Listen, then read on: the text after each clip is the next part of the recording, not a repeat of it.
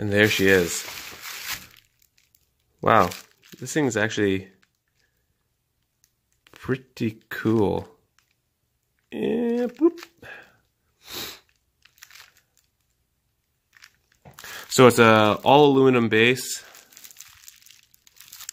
They use like the nice acorn nuts. They look like they're, I know it's kind of hard to tell, but I would assume that they are going to be stainless steel.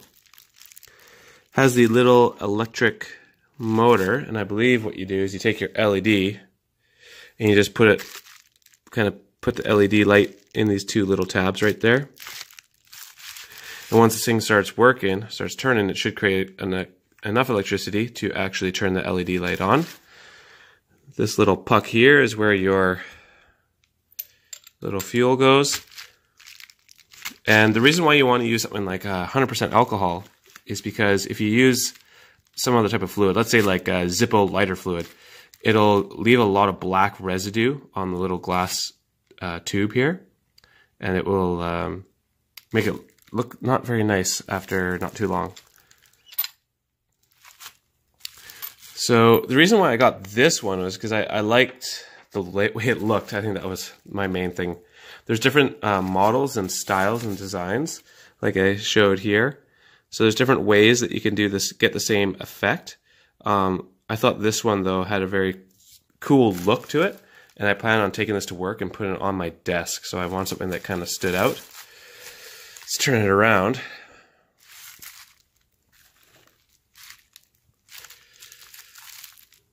So this looks like it's aluminum, and this plate here looks like it's either steel or stainless steel.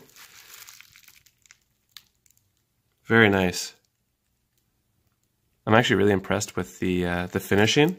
Even on the bottom, these studs that go through, they use nice screws and nice big rubber pads here, like foam rubber pads.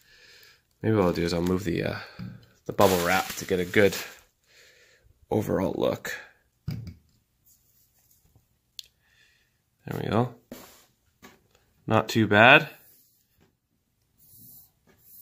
I've already got moisture there. Cool. Looks good to me. Like I said, I'm very impressed with the finish work. Even the flywheel. And that's, I'm guessing, the hole where it kind of goes down with like a locking screw or something to hold it to the shaft. Yeah. And then I'm pretty sure this is just going to be a spare little belt. And really in the end, if you didn't really care too much about the little LED light coming on, you don't really need to use this. You could take that little belt off. It's just kind of something to add to it, I guess. Yeah, pretty cool.